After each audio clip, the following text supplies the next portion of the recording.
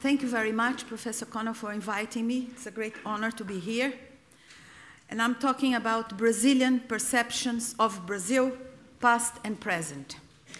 How do Brazilians see themselves, view themselves and their country? Brazilians are fascinated by the question of who they are and what their culture is like. And since the late 19th century, if not before, with the problem of authenticity and of what makes Brazil, Brazil. But to approach this topic, though, and to talk about how Brazilians see themselves is, of course, to enter a minefield. Why? Well, to start with, I'm going to be speaking on behalf of almost 200 million people who live in a country that is the size of a continent, who speak the same Portuguese official language, but come from all corners of the world, both in the past and in the present, with the new waves of immigrants from Haiti, Bolivia, Korea, Nigeria, Senegal, and many others. And all that without counting the almost 900,000 indigenous people who belong to 305 ethnicities and speak 274 languages. So, in other words, it's absolutely necessary to remember this immense diversity, which makes it impossible for anyone to give a full account of Brazilians' multiple perceptions of Brazil. With this warning, I'd like to start by talking about one of the most powerful Brazilian senses of collective identity, which has been linked to its heterogeneous origin, the result of generations and generations of interbreeding between the indigenous people, the Portuguese colonizers, followed then later, much later by other Europeans and Asians, and the African slaves who arrived in the country in greater numbers than in many parts of the Americas. During the competition for the location of the 2016 Olympic Games, President Lula made a speech to a foreign audience that included some very revealing words. Speaking about the Brazilian sense of identity, he declared, read his words, "We are a people in love with sports, in love with life. Our men and women come from every continent. Americans, Europeans, Africans, Asians. We are all proud of our origins, but even more proud of being Brazilian. We are not only a mixed people, but a people who likes very much to be mixed. That is our identity." Well, this passage offers an example of the official use of one idea of Brazilian identity, as if everyone in the country agreed with this description of Brazil as a land of joyful and cheerful people in love with life, where everybody lives in harmony and is friendly with one another. This view of Brazil that Lula presented as our identity, despite being often denounced in Brazil itself as pure idealization, is not confined to the country, but has become part of the public imagination abroad as well. When foreigners think of Brazil, when the international press refers to Brazil, they usually associate it with carnival, football, sun, beaches, and sex, shanty towns and violence as well, I'm afraid, but perhaps most of all, with cultural hybridity, racial mixture, and lack of discrimination on the grounds of color. For centuries, however, this positive view of miscegenation and hybridity was not the norm. So how did people reach this view of Brazil as a quasi-paradise of human relations? For this view, although controversial and not unanimous, is still quite very widespread. There is a virtue consensus, among scholars at least, that a dramatic change in the self-perception of Brazilians took place in the early 1930s. and that the archi-ideologist of this new perception was Gilberto Freire, a leading social thinker and historian who was also the most famous intellectual in 20th century Brazil. Freire's importance to Brazil is so great that one can surely say that he has become part of the biography of the country. His role as in the national culture has been compared to a flash of lightning, to an avalanche, to an earthquake, which shook a whole generation, transformed the cultural life of Brazil, and continues to cause waves. Even when his name is forgotten, the views he put forward continue to be very important for the way in which Brazilians think about, discuss, and love their country. Some people would say, and hate their country. The change was so great that one can say that Brazil was reinvented, and that low national self-esteem, which was deeply ingrained, was replaced by national pride. Both Freire's critics and admirers talk of him as the inventor of Brazil, of modern Brazil. And the description has its points. For the positive view of mixing, which he is supposed to have inaugurated, would have been possible to find as late as the 1930s. Until then, the mixture of races and cultures that made Brazil was generally viewed negatively by most Brazilians and foreigners alike. Made up of a miscegenation of what they call the three sad races, the country was thought to lack an identity of its own. Abroad, the Swiss scientist Louis Agassiz was an authority frequently quoted when the theme was racial mixing. Having visited the country on a scientific mission, he published his book, A Journey to Brazil, in 1868. But his description of Brazil was taken as a matter of fact for decades and decades and decades to come. So this is one fragment of people always quote. Let anyone, quoted in the past, let anyone who doubts the evil of the mixture of races and is inclined from mistaken philanthropy to break down all the barriers between them come to Brazil. He cannot deny the deterioration consequent upon the amalgamation of races, more widespread here than in any country in the world. And it is rapidly effacing the best qualities of the white man, the Negro, and the Indian, leaving a mongrel, nondescript type, deficient in physical and mental energy. According to the prevalent view, besides ugliness, laziness, indolence, intellectual weakness, and immorality were associated with miscegenation and explain much of what was wrong with the country and hindered its future development. As a result of hybridity, Brazil was supposed to suffer from a lack of spirit and from an inferiority complex, and also from sadness. That a very well-known writer, Paulo Prado, considered a main trace of Brazilian character. In his famous book of 1928, Portrait of Brazil, Retrato do Brasil, in which he refers to the vices of our mestizo origin, the book starts like this: in a radiant country lives a sad people. In this context, one possible solution envisaged was the whitening of the population, defended among others by the Brazilian sociologist Oliveira Viana, who put forward his ideas at a time that mass immigration from Europe was transforming the south of Brazil, as had already transformed Argentina and Uruguay. He welcomed this move as a much-needed Aryanization of the country, the only way to put on the right road to development. So, when Freire put forward his ideas about the value of miscegenation in Casagrande e Senzala, his book, turning the conventional wisdom upside down, these views were unusual and either shocking or fascinatingly subversive and welcome.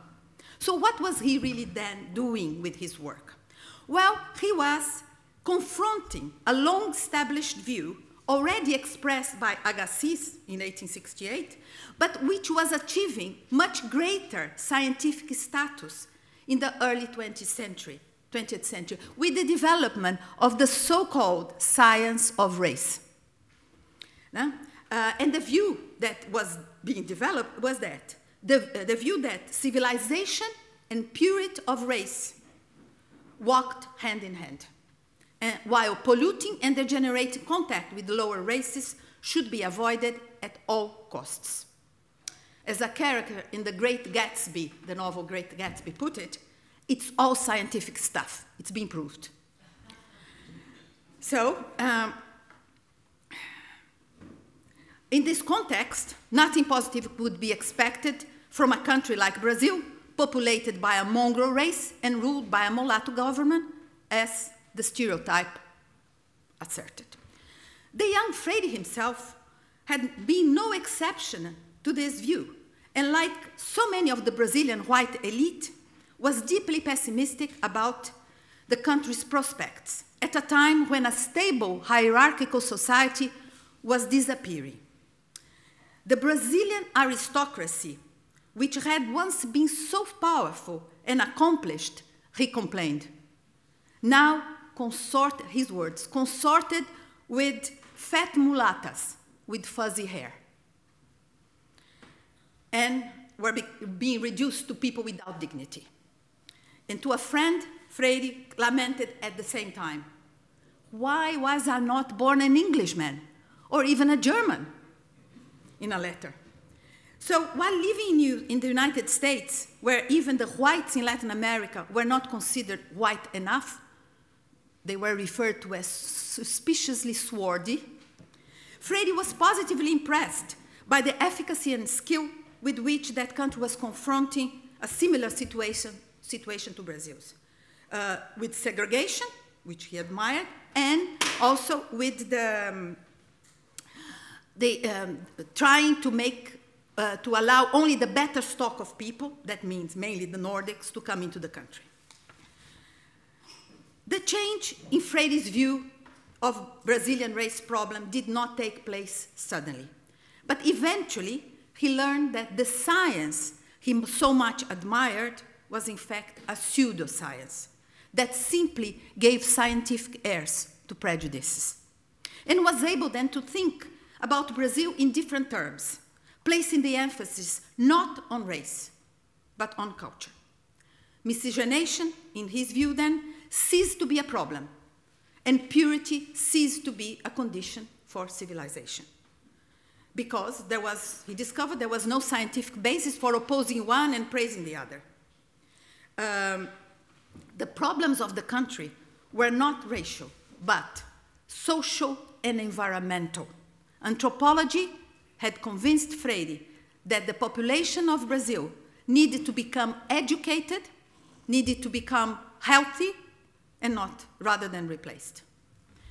In Freire's new interpretation, the evils and vices attributed earlier to the black and mixed population could not be considered any longer innate to their race. They were, the causes of the problem were in the social and economic slave system. For this new Freire, to talk about race inferiority or superiority was as absurd as it would be to deny the cultural wealth of the Indians and the blacks, who enriched Brazil through the interpenetration of cultures. Many domains, cuisine, agriculture, mining, music, architecture, religion, and so on, reveal the civilizing function of both the blacks and the Indians. He, in fact, uses the expression civilizing mission when referring to the role played by the African slaves in national culture. And this is 1933, okay? In this way, he offered a response both to the whitening solution proposed earlier in Brazil and to the segregationist solution practiced in the United States.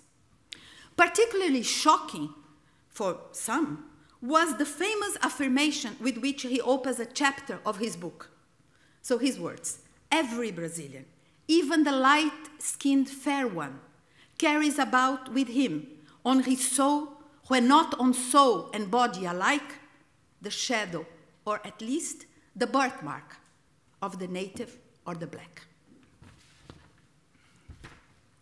In this interpretation, perhaps, or for sure, the biggest enrichment brought by miscegenation came from its softening influence on Brazil.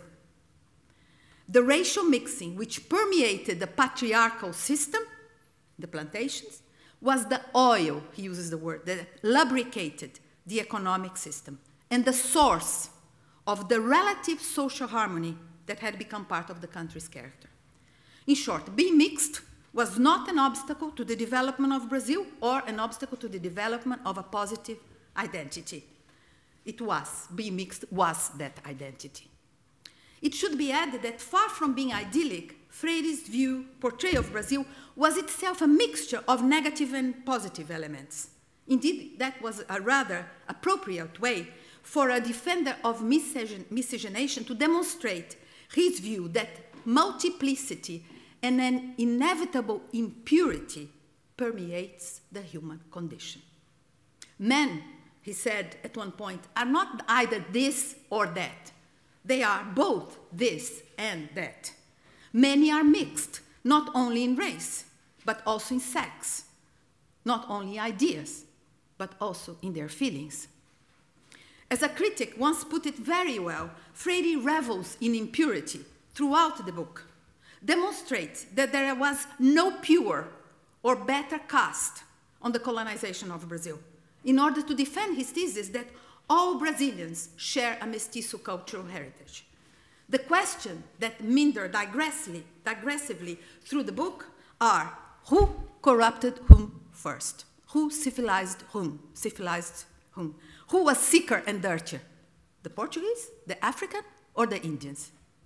In discussing race mixture, for instance, Freire does not deny that it involved sadism and masochism. But in spite of that, as in a tragic comedy, he offers a narrative of conflict and suffering which produced a relatively harmonious result, or a fraternal tendency in the society. In other words, Freire's new interpretation of Brazil offers a complex history of unintended consequences, and not a simple and naive history of good colonizers consciously creating an inviolable country. The success of this new interpretation was not confined to the literati. Over the years, Casagrande enjoyed a popular success that few history books can match, appealing to both an academic and a wider public. And its author attained the status of a popular icon. Besides more than 40 editions and translations into 9 languages, it has been transformed into a comic book, a television miniseries. It was used as themes for carnival floats and parades. Its name was given to a hotel in the Northeast, while 2 directors, one of them Roberto Rossellini, planned to turn it into a film. It also inspired novels and music. And these different media convey to a much wider public a set of ideas that otherwise would be confined to a smaller group. Many of Jorge Amado's novels, for instance, may be seen as a translation into fiction of themes that are central in Casagrande, like miscegenation, African tradition. One of the books that I most love is the Tent of Miracles of 1969. He fictionalizes the questions, the debate over mestiçagem, over miscegenation. And he, referring to the book, he says, to what he did, there is only one solution for the racial problem, the mixture of blood. No other solution, only this one, which is born from love.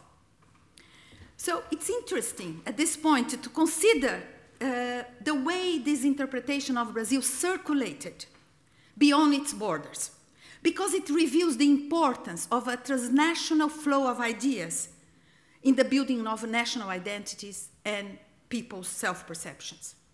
In the case of Brazil, this is certainly true when you think about the idea of racial democracy as the consequence of miscegenation. Because in this question, in this issue, North Americans and Brazilians have, at different moments, defined themselves in contrast to each other. One thing that historical research shows is that when Freire's views started to circulate abroad, Brazil had already been pictured for almost a century, at least among certain small circles, as a unique place in racial relations, especially among leading members of the North American Black community. The Brazilian solution, as it was called, for the race problem, was being acknowledged and praised since the 1840s. Okay? In 1858, the Black leader and ex-slave Frederick Douglass, he gave a speech in New York, noting, not without irony, that, his words, even a Catholic country like Brazil, a country that we stigmatize as semi-barbarian, does not treat its people of color, free or slave, in the unjust, barbarous, and scandalous way we treat them. The contrast between what was then called the American racial hell and the Brazilian racial paradise was already established by the time the Civil War, American Civil War ended. Led then by an immense desire on the part of the African Americans to found somewhere what they lacked at home, several schemes for the emigration of African Americans to Brazil were put forward by a few of its leaders, even before slavery was abolished in Brazil in 1888. The flourishing Black press, in the pages of which one can find the highest praise of the Brazilian solution, in these pages we can see they gave a lot of support to this idea of emigration, which continued to be proposed throughout the first half of the 20th century. Veterans of the First War and the Second World Wars were willing to emigrate in order to spare their children the humiliating experience of fighting in this Jim Crow army, as one journalist put it. Even dogs and cats leave home when they are mistreated. In Brazil, where there are no Jim Crow signs, and where one of its greatest presidents, Nilo Peçanha, was a Negro, is the right choice. So, either by serving as a model of a society that by promoting miscegenation avoids discrimination, or by being a land of promise to which African Americans could emigrate, Brazil was seen by some groups as a solution for American racial problems. So considering the existence of this long, though minority tradition, that is, what is reasonable to say is that Freire's work developed and formalized the popular view, or the myth, of a Brazilian harmonious race relations, giving it the legitimacy of a social scientist's stamp. As the Second World War approached, though, Freire's book acquired greater importance in a much wider circle, much wider and influential circle in the United States. Also, the timing of his book, coinciding with the rise of the myth of race purity, encouraged commentators to ignore the nuances of Freire's interpretation, nuances that undermine the rosy view to which he is criticized, for which he is criticized. The historian Louis Rank, for instance, he welcomed in 1939 a book that, as he put it, defended a doctrine loaded with political dynamite. A dynamite that, if exploded, could counteract the fascist and Nazi ideologies that were spreading all over the world. The impact of Freire's view is even more impressive when we note that the US Congress used his ideas in 1942 to raise awareness of the importance of Brazilian cooperation for the destruction of Nazis in the Old World, and also for the combat against race prejudice in their own American soil and elsewhere. From Freire's work, the congressmen were told, the world, and so I'm reading now their words in the Congress, the world and the Americas have much to learn in how diverse races and cultures can live together in harmony and contribute jointly to the development of a new civilization. Okay, this is in the Senate papers, 1942.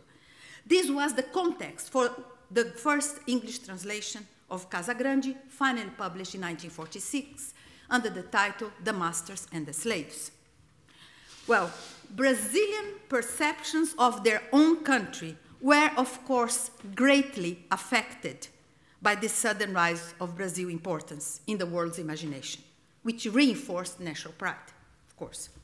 Another important reinforcement of this view of Brazil as a model for other nations came from a book by the internationally famous Austrian Jewish writer Stefan Zweig, then living in exile. The book, entitled Brazil, Land of the Future, was the result of his experience and observations at a time when the old world from which he had fled was falling to pieces. Published in 1941 in Stockholm in German and launched simultaneously in 5 other languages in various countries, Brazil, Land of the Future became a bestseller in the middle of the war. Having arrived for the first time in Brazil, as Stefan Zweig recalls, with European arrogance, he was soon surprised and humbled to find, as he put, a new kind of civilization that demanded the admiration of the whole world, because for having found the answer for, his words again, the simple and most important question: what can we do to make it possible for human beings to live peacefully together despite all the differences of race, color, religion, and creed?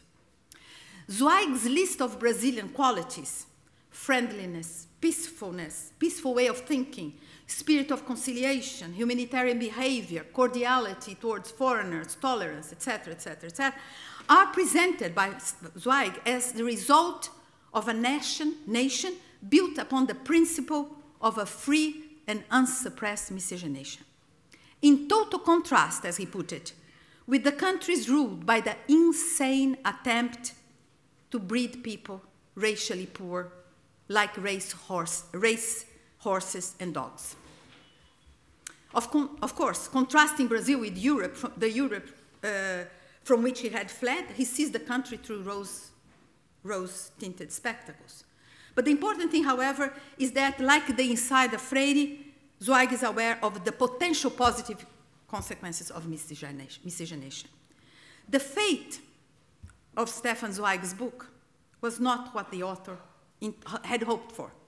Instead of being understood as a call for the world to emulate Brazil in the future, in tolerance, spirit of conciliation, love of peace, etc., Brazil, a land of the future, was misinterpreted in Brazil itself as a longing for the country, Brazil, to become strong in economic and political power, a power it still didn't have but could achieve in the future. And because of this misinterpretation, the title very soon lent itself to a joke, which surfaces whenever the country's self-esteem is low, right now. Brazil is the joke, is a land of the future, and it always will be, as Professor. Despite its immense natural resources, so the joke goes, Brazilians have long displayed a remarkable ability to squander its vast potential. It has been well said that one of the reasons for the success of the positive view of Brazil over the long term was that it was flattering for a substantial proportion of Brazilians and told them, of course, what they wanted to hear. Nevertheless, the veracity of this quasi-paradise of race relations has been increasingly challenged more recently, together with other so-called virtues of the country. As far as racial harmony is concerned, Brazilians seem to be divided now into 2 main opposed points of view. View A. This side, there is the Freudian position of Brazilians that they are mixed and love to be mixed. Okay? This position has both an extreme form, which sees racial relations as paradisiacal, and a moderate form, which sees Brazil as relatively harmonious, with zones of fraternization in sports, for instance, and carnival, coexisting with zones of discrimination, like in employment. In other words, the moderate form accepts the fact that racial harmony coexists with inequality, which they explain by class rather than by color or race.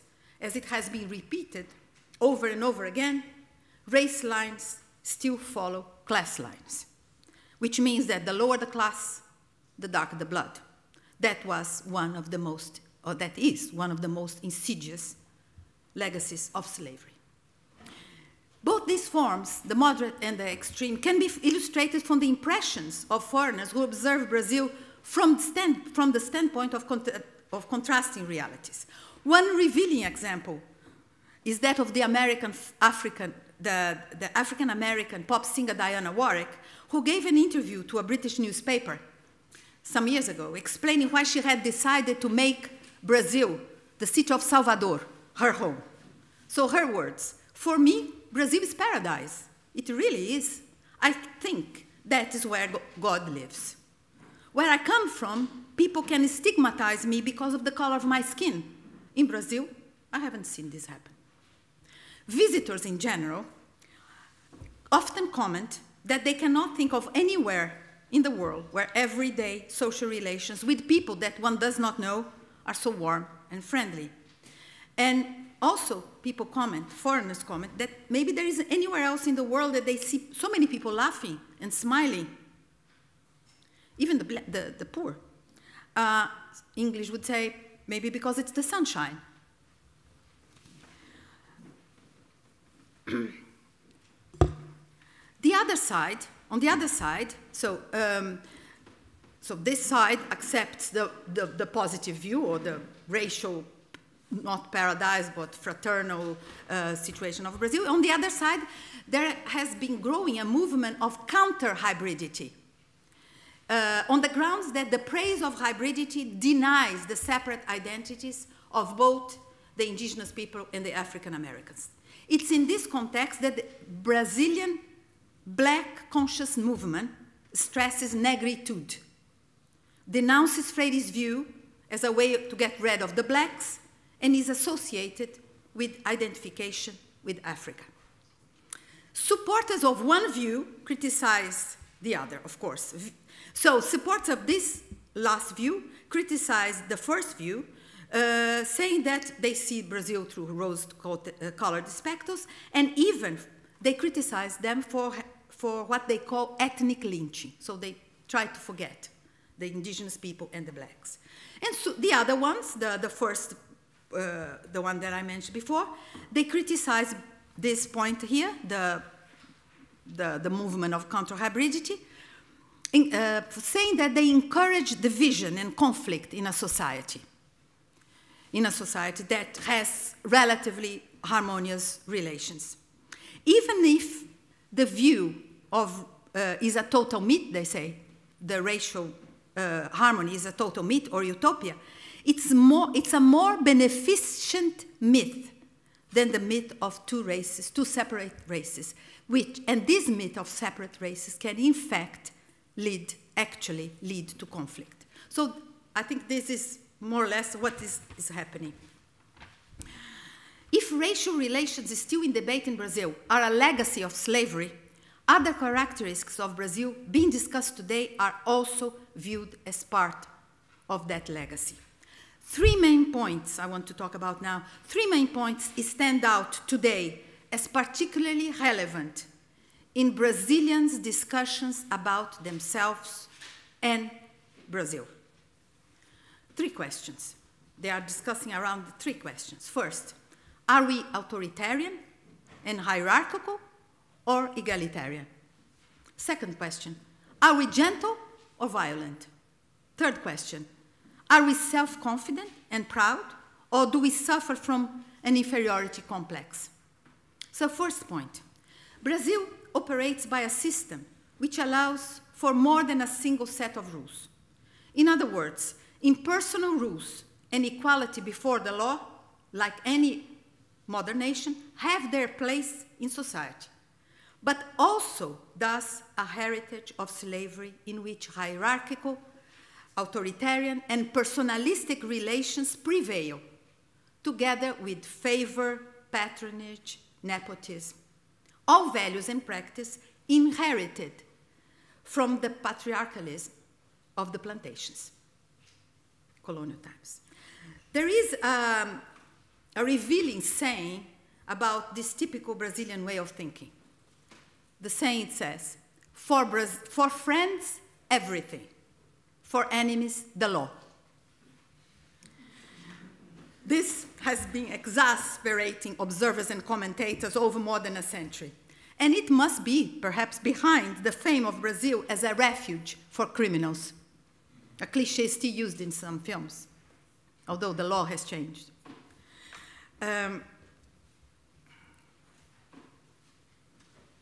Laws that should apply to all the members of society on a legalitarian and universal basis exist, but are sidestepped, so goes the argument, when they interfere with what is deeply ingrained in the Brazilian ethos, the importance of personal relations, family relations, friendship relations. The cordial man, o homem cordial, the cordial man, as an expression used by the historian Sérgio Buarque to describe one of the aspects of the Brazilian character, refers precisely to the high level of emotions that are behind people's behavior, emotions which lead to this propensity to superimpose family and personal relations on professional and public ones. It's this tendency to reject the impersonality of the public systems which is thought to explain the rarity of public figures in Brazil, who put the interest of the state or of the public good above those of friendship, the true public figures. There's a lack of this. That's the argument. A sidestep of this tendency is that when the personal relations do not work in sidestepping the law, Brazilians tend to find ways, jeitinhos, to subvert the egalitarian universalistic order of the legal system. The phrase, "Do you know with whom you're talking to? I'm a friend of such and such, I'm a cousin of such and such," is, for example, part of a ritual that happens in specific situations, like in a traffic offense, and has the role of bringing back into the public sphere the authoritarian, hierarchical, and personalistic values that have been part of the culture since colonial times. So it's a traffic warden feels sometimes, or probably feels, used to feel at least until, very humbled if someone pretends to be so important. So Carnival, on the other hand, also performs a ritual, but not of replacing equality by inequality, as in the last example, but of replacing the inequality of everyday life by equality. It's like a ritual of a disorder. Roberto da Mata, anthropologists, use this expression, because it allows people to change social places, even briefly. The poor disguise themselves as rich in their sumptuous garments and parades, and for a while, the social hierarchy is suspended, and the people become equal to their superiors. So it more or less invents hope. I mean, Carnival is an occasion, like a forgot the expression, self-escape, no. Well, anyway, invents the hope for a better future, for a few days, no, briefly, and this is acceptable. The reaction of Brazilians to this state of affairs is twofold. On one side is to believe that the rule of the law, and therefore the modernity of the country, doesn't exist. It's only a veneer. The coexistence of the modern and the traditional is seen as just messy, illogical, incoherent. And only when the traditional elements of society fade away one day they fade away, could the development of modernity through modernity happen? And Brazil would then be a tropical version of, let's say, Canada. Okay. The other form of reaction to this so-called contradiction in Brazilian society is to say that no such a fade away, erasure of these traditional elements is possible. And even if it's possible, would not be desirable. And that Brazilian society is neither traditional nor modern, but both. Like Freire would say, it's this and that. The ability to bend rules, which characterize the everyday life in Brazil, together with other social practices, such as nepotism, are not seen as always corrupt.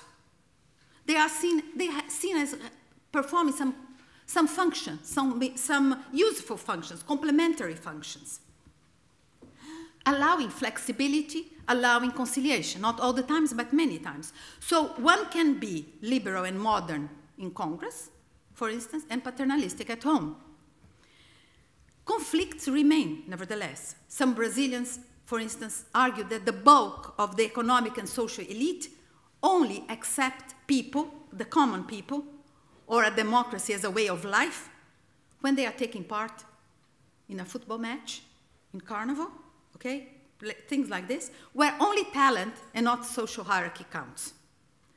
So all the same, part of what is behind the social unrest of the last years seems to be connected to the disappointment of the public with the politicians who are elected by using a modern rhetoric, many times elected by using a modern rhetoric of democratic principles, but actually follow practice of patronage, even though this patronage are socially acceptable in everyday life, in many circumstances. So there is a problem there.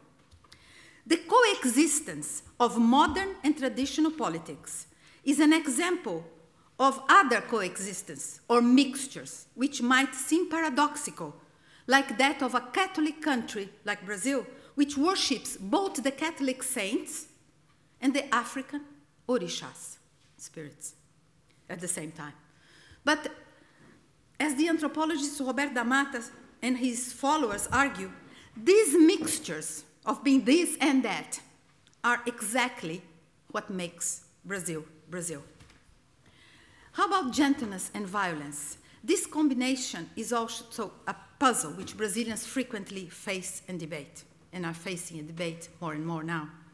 How can a country that is renowned for its cordiality towards foreigners, tolerance, peacefulness, it has not entered a war with its neighboring countries since 1860s, Paraguay. How can this country be also a seat of violence, of high homicide rates, of a rise in vigilant groups, and which, according to a book recently published by the sociologist José Martins, is also one of the leaders, I'm afraid to say this, in lynching in the world? Just to give some number about this, according to the statistic of 2013, in the UK, the annual homicide rate is 1 homicide per 100,000 inhabitants, while in Brazil is 25.2 homicide per 100,000 people. This violence reveals, according to many Brazilians, the other side of the national so-called cordiality. The two passionate sides of the population, both the warm behavior towards others, which exists, and violent actions, both coming from the heart. This aggressive side is revealed as well in the verbal violence that the social media disseminates and in a certain way stimulates, which is very much in today in Brazil. And this in a country that has been described recently by the Wall Street Journal as the social media capital of the universe, because of the number of users that is growing such a speed, because, as they say, because of Brazil's hyper-social relational culture. In such a state of affairs, there are those who think that only the laws the legal system, and a bigger police force could put things right, restore order, and deal with conflicts in society. For others, the prevailing violence is the result of inequality, drug trafficking, injustice in society. And only when social solutions are found would there be hope for change.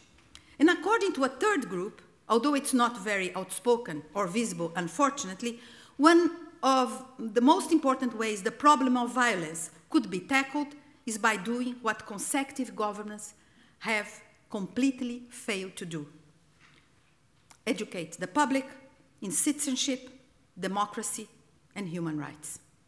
As a commentator put it recently, democracy was printed in millions of copies of the Constitution of the Republic, but not in the hearts and minds of the public Brazilian population. And finally, the third point: self-confidence versus inferiority complex. A contrast that's much discussed today is that between the self-confidence of a nation proud of its origins and of its historical role, and the inferiority complex that comes to the surface intermittently, bringing back the disbelief which still haunts Brazilians in the future of a mixed country, in the future of a country which lies in the periphery of the modern Western world. The prestige of foreigners among Brazilians may be illustrated by the very common habit of asking the foreigners what they think about Brazil and Brazilians as soon as they get there. When friends from Brazil and other places visit Brazil, friends from England and other places visit Brazil, they always comment with surprise about, on the question they soon hear from Brazilians: "Está gostando? Do you like Brazil?" And how happy they are to hear that they and their country are liked. Brazil, so goes the argument, seems to be always ready to tell stories against itself, even when the stories prove to be wrong, as in the case of the remark allegedly made by Charles de Gaulle about Brazil not being a serious country. Brazil n'est pas un pays sérieux. In spite of the actual person who said the phrase, who was the ambassador of France, Brazilian ambassador to France, in spite of him admitting that he said that, not de Gaulle, the phrase is remembered as said by the powerful de Gaulle, and as proof of how badly foreigners think of us.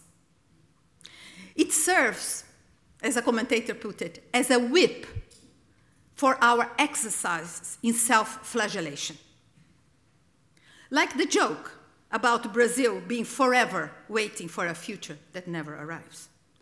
A very revealing story that complements this joke and that comes to the surface every now and then, and it's certainly been at the surface now, says, probably many of you have heard, but it's the Brazilians who connect to Brazil, says that after God created the world and made Brazil, he started to hear a lot of complaints from inhabitants of other countries about his unfairness in the distribution of national resources and beauty. Brazil was a rich land of extreme beauty where the sun always shone without deserts, earthquakes, snowstorms, typhoons, hurricanes, etc. "It's not fair," they all said to God in chorus. Then God silenced all criticism and envy by replying, "It is true, but wait and see the kind of people I'll put there." So the demonstrations against the World Cup that happened in 2013 was interpreted by some Brazilian and foreign, mainly Brazilians, but maybe a few foreign observers, as not so much a protest against lack of good public service and bad use of public money, but much more as the revival of Brazilians' deep-seated insecurity and lack of self-esteem. It was as if the demonstrators were preempting the possibility of failure and disappointment in the games and in the whole organization of the event by trying to stop the World Cup from happening. It was the playwright Nelson Rodrigues, who was also a great fan of football. He coined the phrase mongrel complex to refer to what Brazilians suffer, which helps to understand the devastating defeat of Brazil by Uruguay in the World Cup of 1950. That's when this phrase started. The problem is faith in oneself, he said. With this phrase, mongrel complex, he also wanted to refer, in general, to Brazilian deference towards foreigners, whom they tend to see as superiors, and their inability to deal with them as equals on the basis of mutual respect. So according to Nelson Rodrigues and many other people who followed him in this respect, the mongrel complex is ingrained in the Brazilian soul, alongside national pride, which is nevertheless, national pride is nevertheless too weak to confront that complex, which is always lying in wait to come to the surface again and again. But I'd like to end this talk on a note of optimism, which funnily enough comes from Europe and is annoying many Brazilians who seem to be in a phase of self-examination, but in a pessimistic mood, very pessimistic mood. Domenico Di Masi, a sociologist from Italy, who has been visiting and studying Brazil for the last 40 years or so, has been accused of being a new Stefan Zweig. He's a great admirer of some Brazilian interpreters of Brazil, like Darcy Ribeiro and Gilberto Freire. And like them, he's impressed with the country's vibrancy and joy, and by what Darcy Ribeiro referred to as the astonishing by the astonishing will for happiness in a people who have seen so much sacrifice. Interesting that Machado de Assis, our greatest writer perhaps, was also fascinated by the question of who are we? And in the 1890s, he said that the Brazilians love things that make them happy and that bring things that bring them the pleasures of the sense. That's why they love sports, they love dance, they love music. Domenico Di Masi, recently published a book entitled The Future Arrived, Models for a Disoriented Society. In this book, Brazil, among other places, is chosen as a model because it has many positive things with which to inspire the world, in spite of its many problems of violence, corruption, inequality, etc. So, cultural miscegenation, religious syncretism, and pacific way with which Brazilians have been solving their problems are some of the bases of the Brazilian model.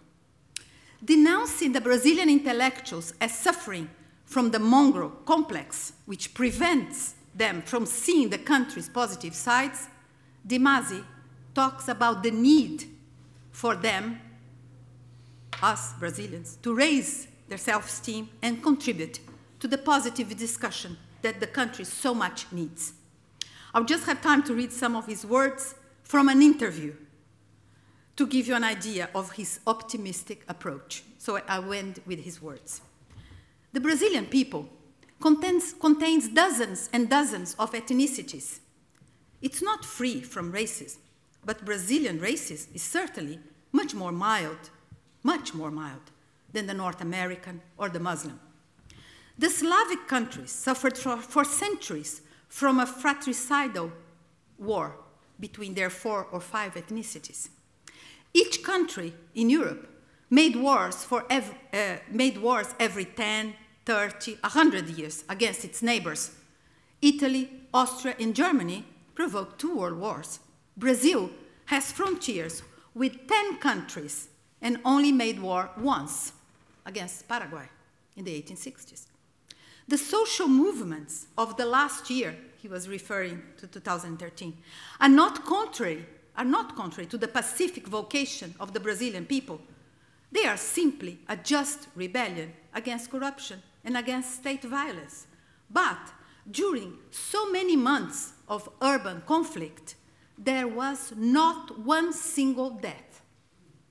In France, to take power, the bourgeoisie guillotined 23,000 aristocrats and members of the opposition. Okay, Thank you.